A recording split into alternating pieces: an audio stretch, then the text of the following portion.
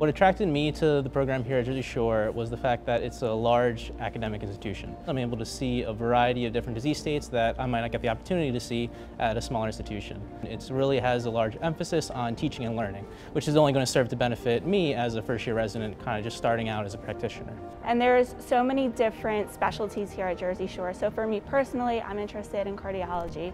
Here is a very strong cardiology hospital. Not many programs have the opportunity to see like oncology, pediatrics, infectious disease, you get emergency medicine. So it really gets you the most out of that one-year residency program that we have. One of the most unique clinics here is the Investigational Drug Services Clinic.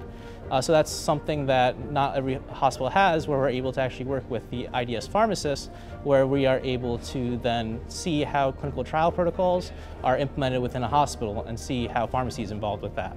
So what really attracted me to the program is the variety of electives that we really had, as well as when I interviewed here, the preceptors. So the preceptors are always around for you, always supportive.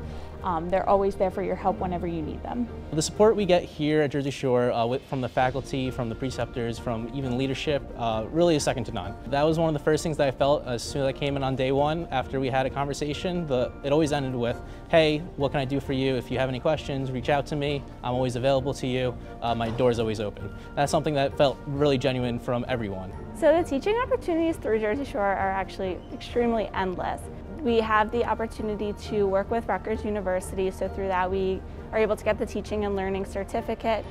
And we also have the opportunity to be a primary preceptor of an IPE pharmacy student in the later months of the year. So through those opportunities, we have a lot of student interaction. Outside of that, the residents also facilitate a continuing education or CE lecture.